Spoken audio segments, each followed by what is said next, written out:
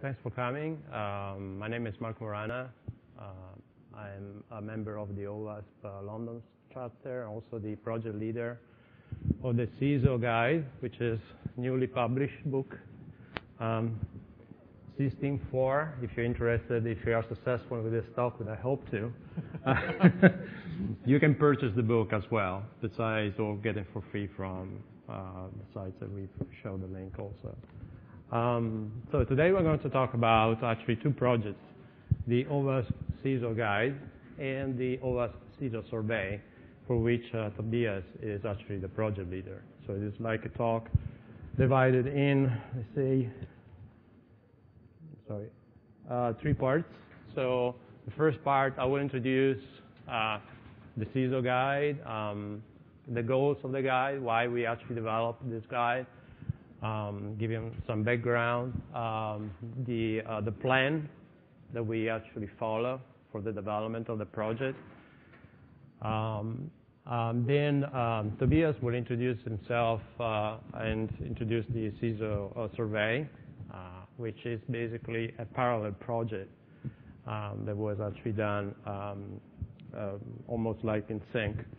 And then at the end, I will wrap up with more information about some situational awareness about, you being a CISO. By the way, how many of you are a security manager in this room?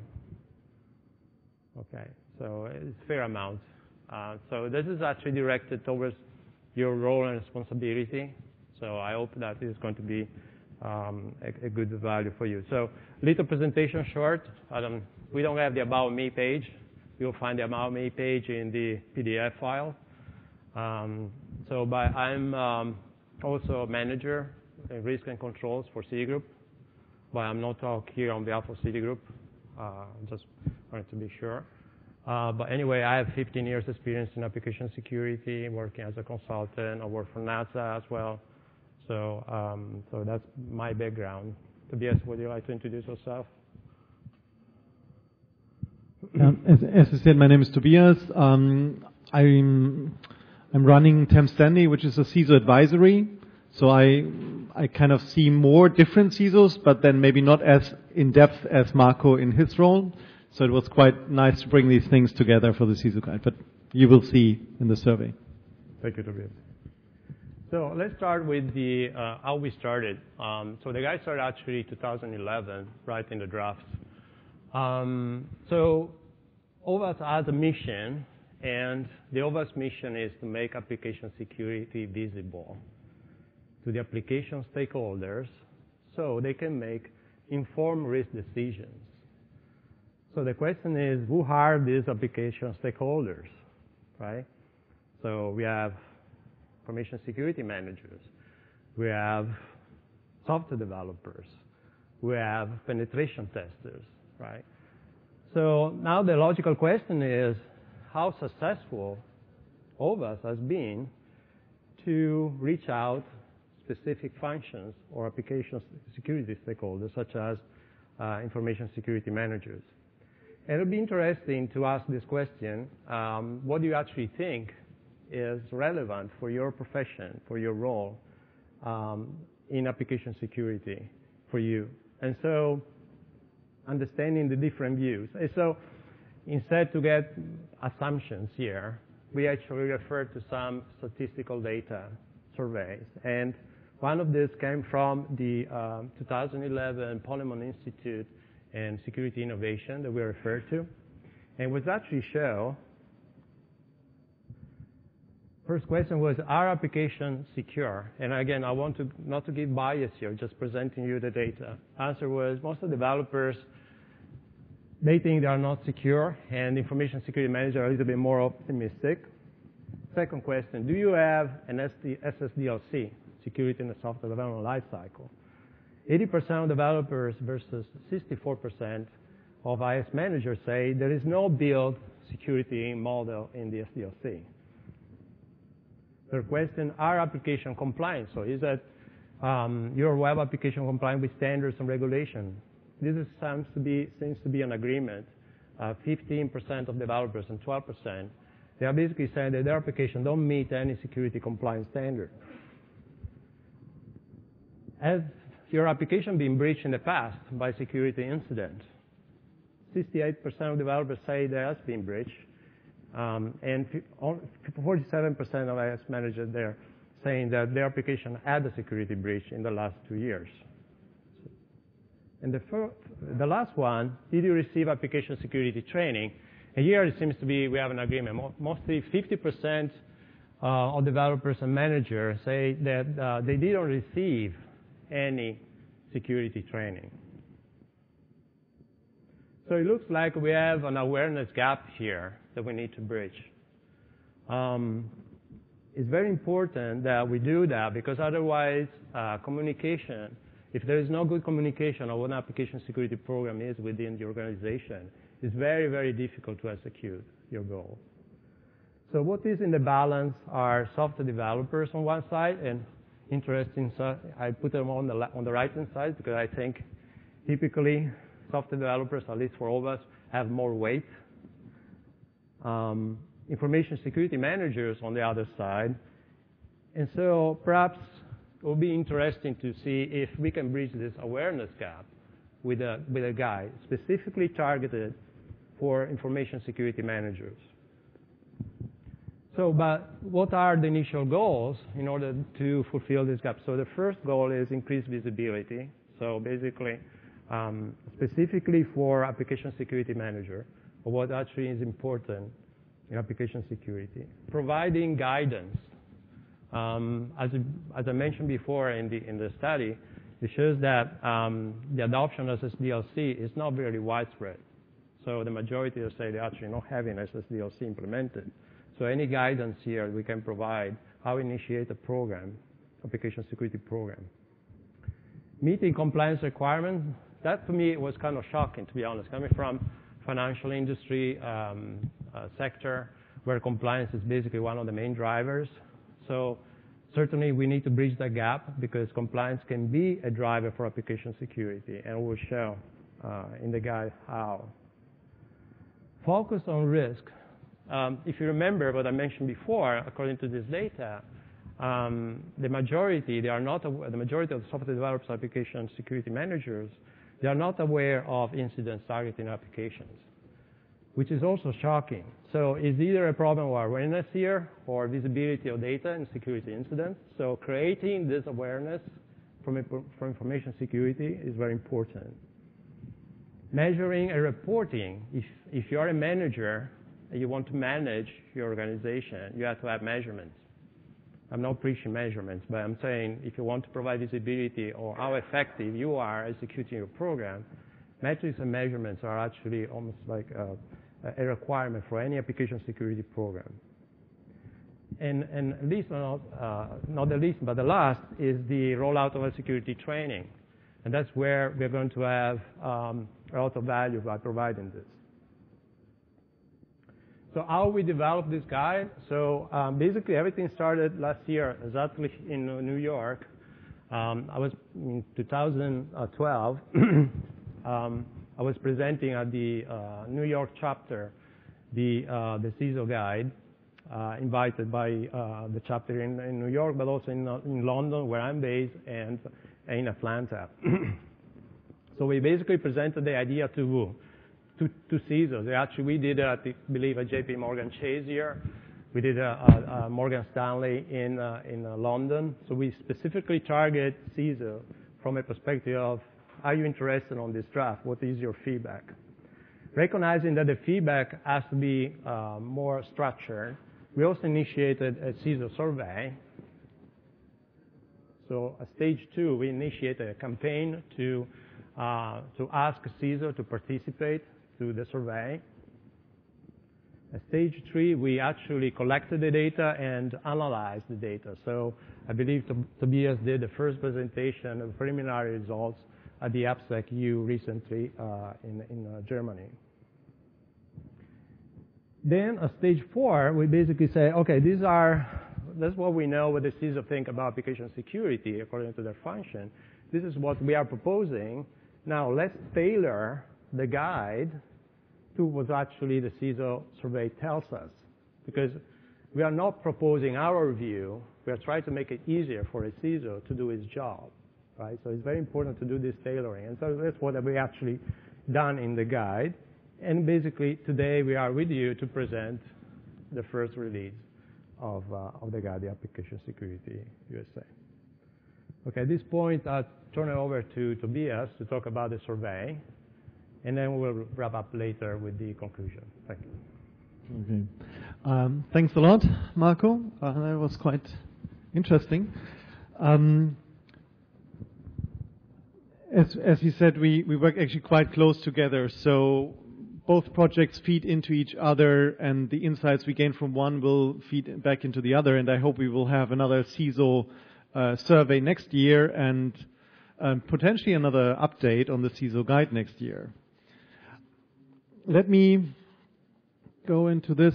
So maybe before I give you the results, 2 disclaimers. First, we have not finished yet.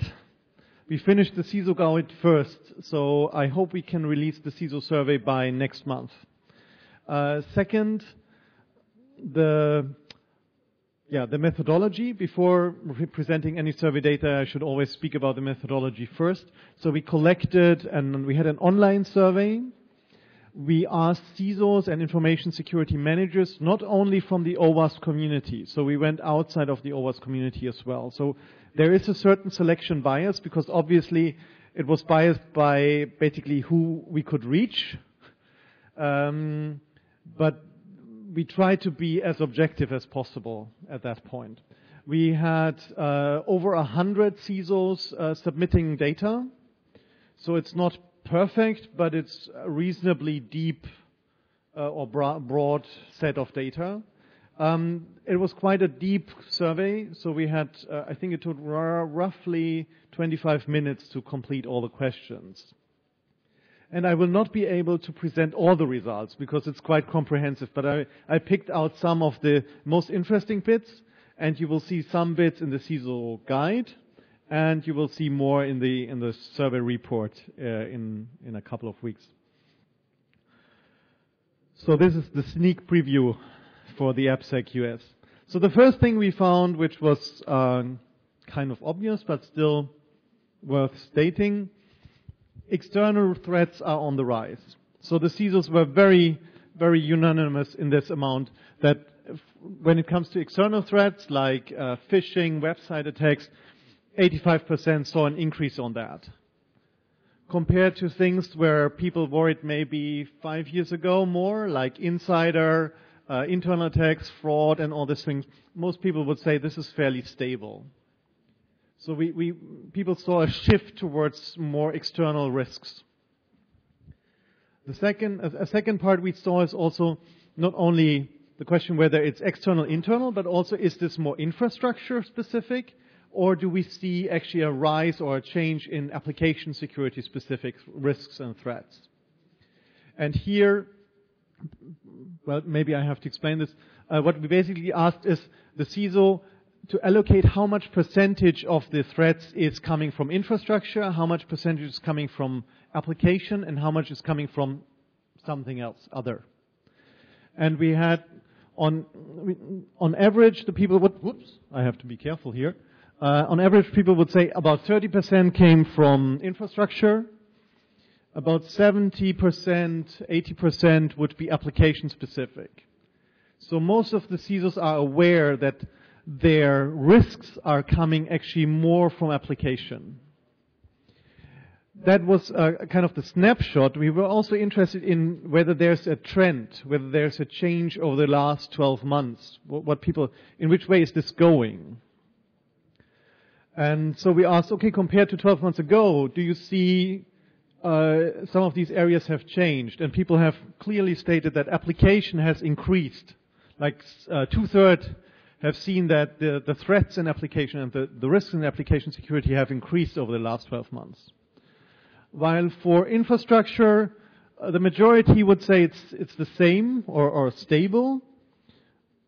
There is still an increase, but it's not that dramatic.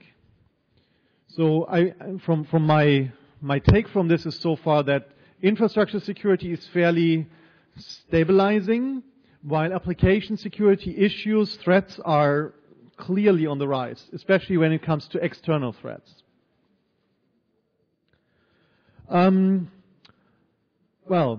So we asked about the threats, and one of the questions is, of course, also what specific threats or what specific concerns are you thinking about?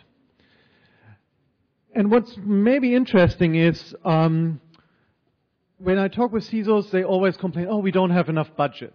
So in my kind of personal bias, I think, oh, budget is the most important thing. Actually, no. Interestingly, lack of budget was number 4 of their concerns. Number 1 of the concerns was actually this lack of awareness of application security issues within the organization. At least that's what the data told me.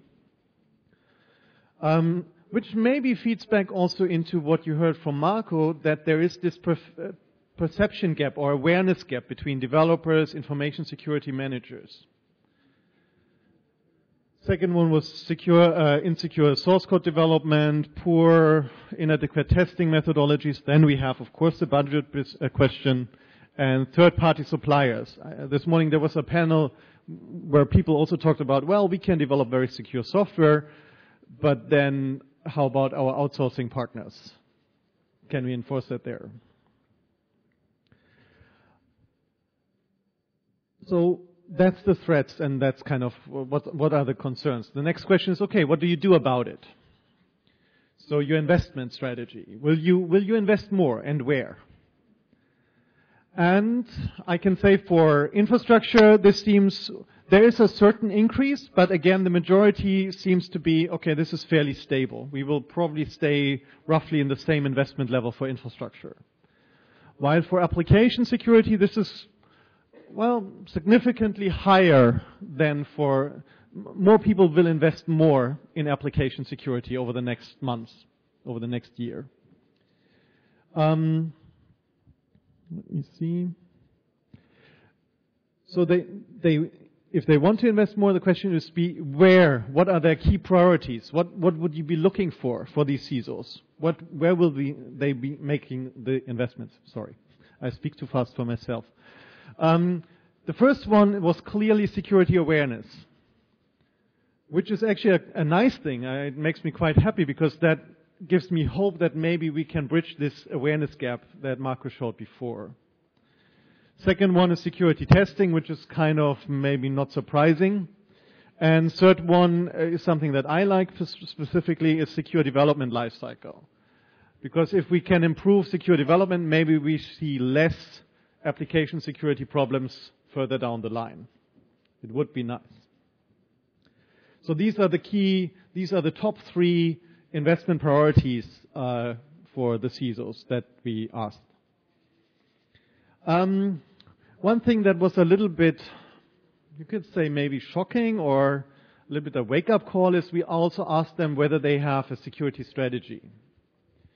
And yes, more than half have a security strategy, but only about 27% of them believe that their current application security strategy adequately addresses new risks, like mobile devices, like social networking, cloud computing. So we found this actually, well, considering that so many people are using these technologies already, we found this fairly low. So there may be an urgent need to update security strategies. Another thing we also asked is, well, how long does your security strategy plan into the future? Is that maybe, do you plan 1 day? Do you plan a month? Do you plan 5 years? Do you plan 10 years?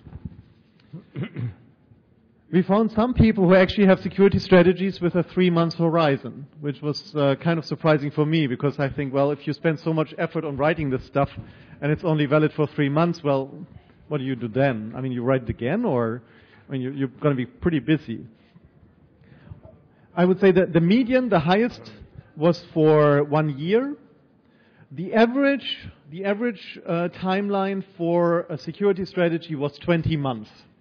So if you average on kind of all the security strategies, you would have roughly 1.5 to 2 years. That would be the average. I marked the 2 years part. It's not the median, and it's above the average, but I found there is a certain sweet spot for this. Maybe let me ask you, why would you have a security strategy?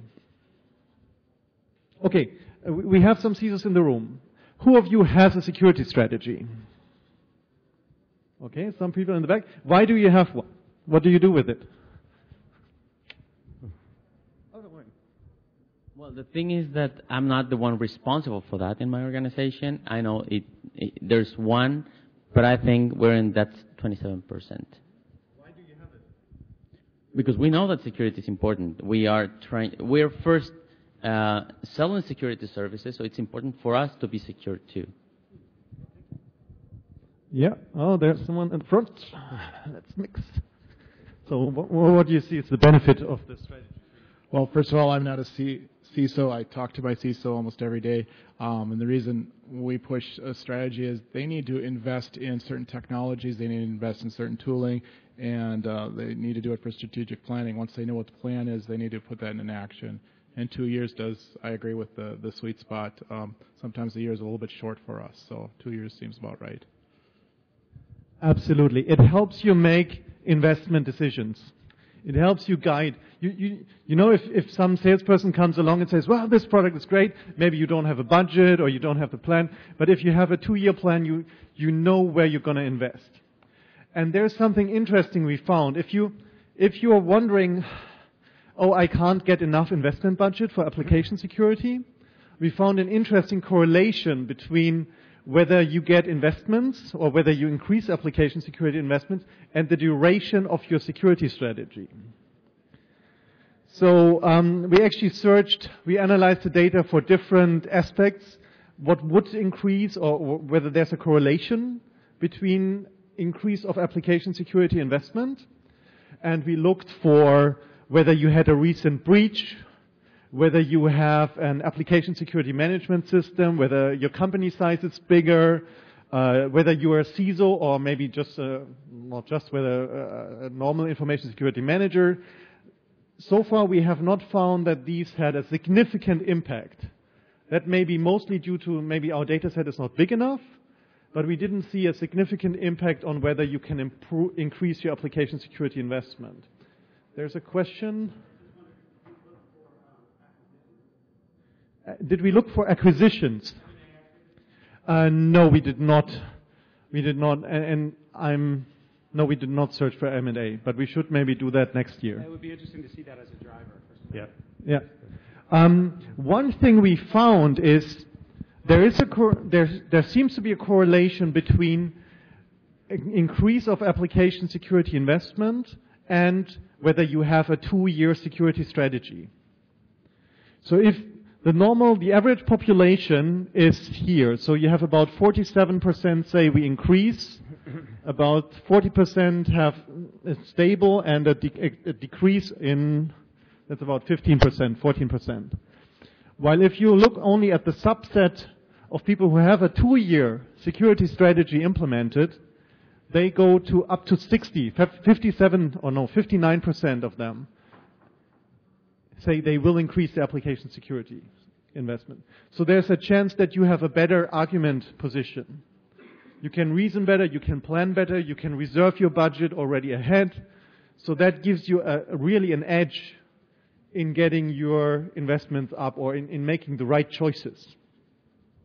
And on the other side, I also took this out of the data set so you can see kind of what the remainder part of the population is. And there you can see, well, it's less in increase. And actually what's even the triggering point is you have also a lot of more people decreasing, actually, if you don't have a good plan. So I found this noteworthy. So one thing, if you go out and if you think about, well, I want to ramp up my application security and I don't get a budget, maybe you should think about getting an application security strategy plan with maybe 2 years time frame. Let me see the time. Yeah, okay, I think 2 more minutes. One thing I found a little bit worrying is we also asked people whether you have an application security management system or like an maturity model, benchmarking. And if you combine these three, yes implemented, yes without verification, and yes currently we are working on it, that's barely 25%. meaning 75% don't have it, which was kind of stunning to me, because if you want to write your strategy, you should know where you are so you can know where you're going. So, yeah. Fortunately, there's a glimmer of hope, because these 40% say no, but we are considering it. So maybe in 1 year's time, we can move some of these people from here to here. Right. That would be quite nice. And maybe we can inform them about OpenSAM and other models. Concluding, two other things that we found is what were the top 5 challenges to actually delivering your application security programs. And again, here, we didn't have budget as number 1. So what kind of maybe comes to mind first? Oh, we don't have enough money? No, actually no. We don't have enough people who have the right skills, was number 1, and quite clearly. Number 2, security awareness by developers. Kind of goes hand in hand with the skilled resources to some degree. Management awareness, I mean, you hear the word awareness coming up quite often. So this plays again towards this awareness gap that we have between development and information security managers. Then we have, of course, the budget and some organizational change, which may also lead back into M&A activity potentially. And last but not least, we also asked the CISOs, hey, okay, what project did you find most useful for your organization? And I have to make a disclaimer. We did not give the CISOs a list of 140 active projects. Okay, we could have done this, but honestly, this is very hard. I mean, it's very hard if you have to go through a 140 item list. So we chose some of them that we kind of pre-selected from previous interviews. And with a far reach up was of course OWASP top 10. So this had a very majority of this is the best project for us in using in our organization. And the other 4 came pretty much even on the same level. So they are ranked, but I would say the level of significance of the ranking is not so high. So you could actually probably switch them or see them equal ranking. So cheat sheets was number 2. Development guide, CISOs found useful. Secure coding practices quick reference guide. It's a very long word for a very short for a very short document, only 17 pages.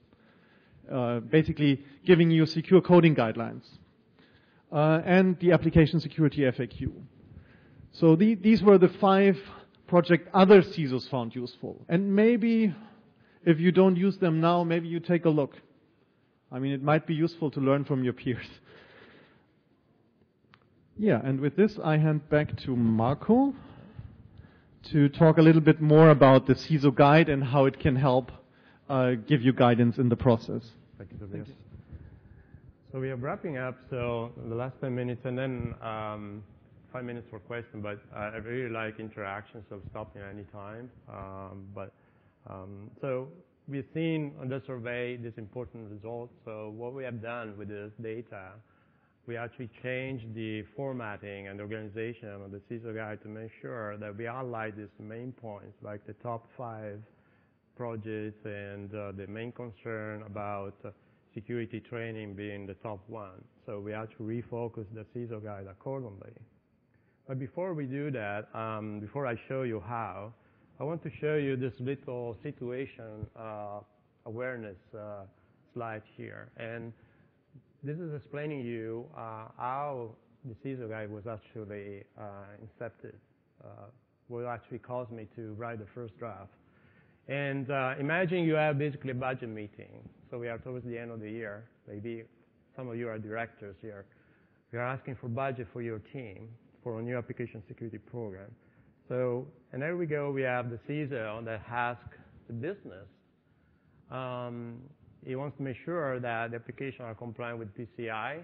And by the way, if you're aware, OWASP Top 10 is actually part of the PCI DSS as being mandatory to test for those vulnerabilities. So it's a good reason, basically, to advocate for budget. Besides the OWASP Top 10, an application security program and SSDLC. So that's the question and proposing, asking for budget for financing is application security program. The business executive, the first question will, the first answer will be, can you determine how much you need to invest in this program? Do you have a plan, a business plan, and a business case for this? Obviously, you mentioned compliance, but what about security and engineering? What about risk management? Specifically, as the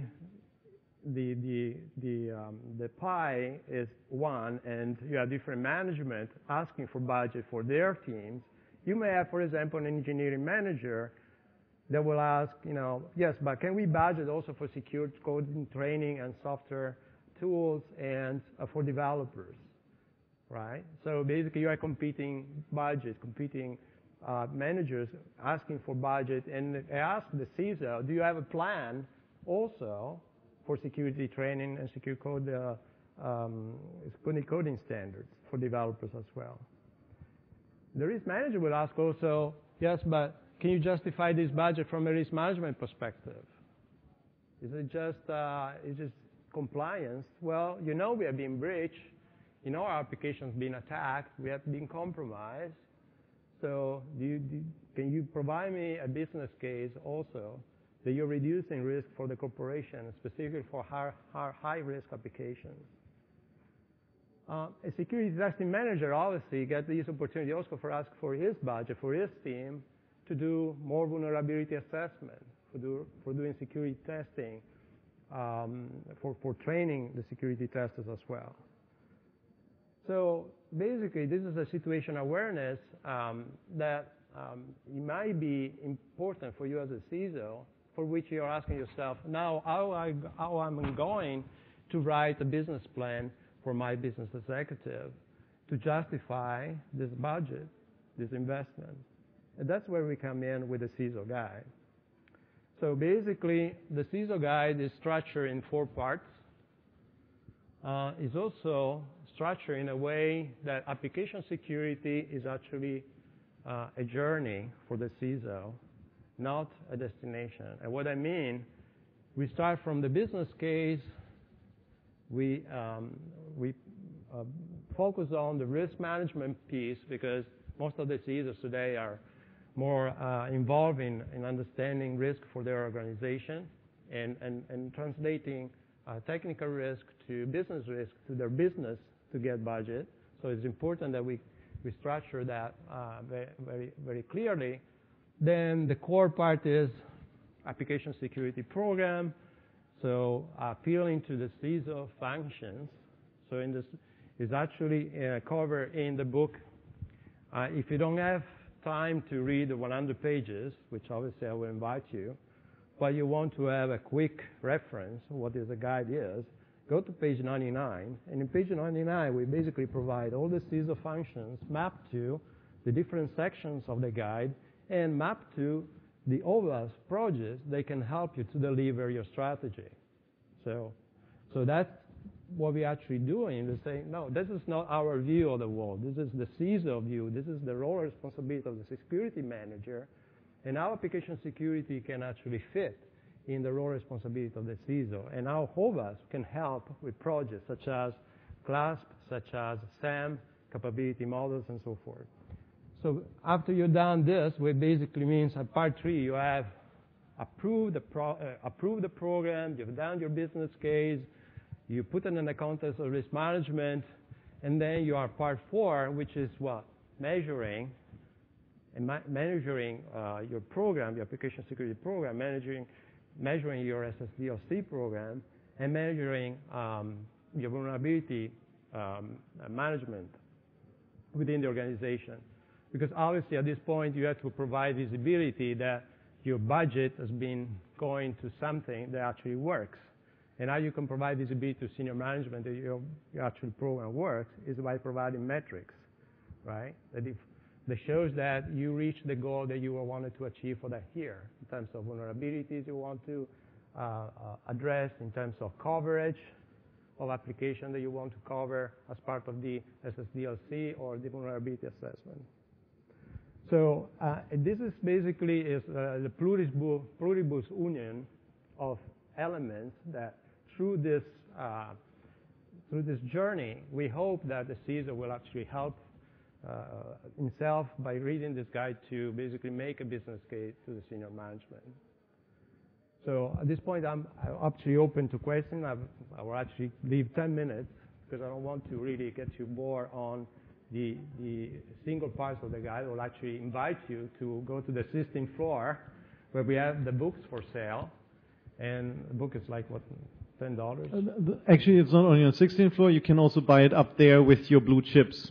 So in case you haven't spent them on a T-shirt yet, you can get it there, or you just download it for free. So I think on the next slide we have the URL. Right. So in the next slide, the acknowledgement. First of all, every project of OWASP is a team effort, right? So I'm the project leader, but I couldn't have done this without the help of Tobias, Eoin, Andy, misspelled here, but Stephanie, that we are here in the second row.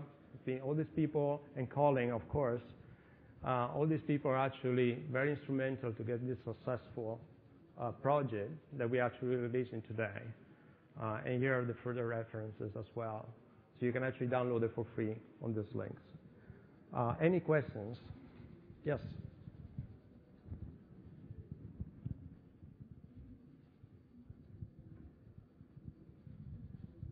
Hi, thank you so much. Just wanted to ask you, as far as the questions to CISOs, have you talked to them at all about the way they do security versus risk? And wondering, as far as application security in particular, do you have any sense on have they taken real inventory of their application portfolio, mapped those to sort of risk buckets, and deal with application security with a risk-based focus? I'm just wondering if you have any insight versus a fixed everything shop. I've seen shops that take application security very seriously and fix everything, but then are perceived as obstacles to the business. So I'm wondering if there's any background or color, that type of information. Right. Security versus risk. You want to respond then? Well, we did not ask specifically whether people always applied risk management techniques to make this decision. We did not ask for that, actually, but it's a very good proposal for next one. There were some colors to that. So there was some flavor whether you use risk management in general. But it didn't mean, you can use risk management. That doesn't mean you apply it to your decision-making necessarily. So, yeah. But one remark, in the guide, we actually have that approach you're actually asking for. So basically, we talk about having an inventory of assets and dealing with application security as you're dealing with IT assets. Yeah. So basically, yes. Yeah, Marco's absolutely right. The guide is advocating this strategy.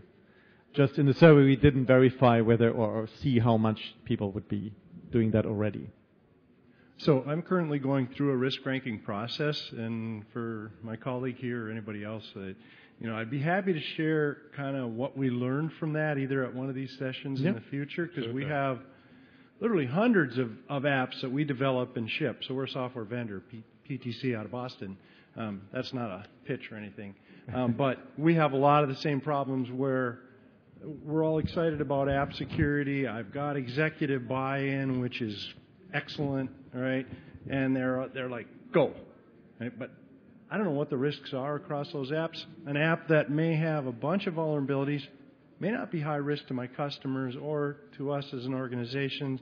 Others with less vulnerabilities, but they're hit by 10,000 users in one company a day could present a really big risk. So we're trying to go through that risk ranking process now. So there'll be some good lessons, I think, to come out of that. Don't run away. I'm going to run later to you to exchange cards to get an interview with you as well. I just wanted to say one follow-on. What I've seen with the risk-based approach is that you can actually use that to justify a mature application security program by saying we don't need to fix everything. Yeah. However, we need a comprehensive evaluation of what we've got in terms of our vulnerabilities so that we can say why we're not fixing this thing and do that, with knowledge rather than without. Right. Yeah, that is exactly what we are advocating in the CISO guide. Yeah, exactly. Absolutely. Seems so we are aligned there very well. Yeah. Other questions? Interest? Yep.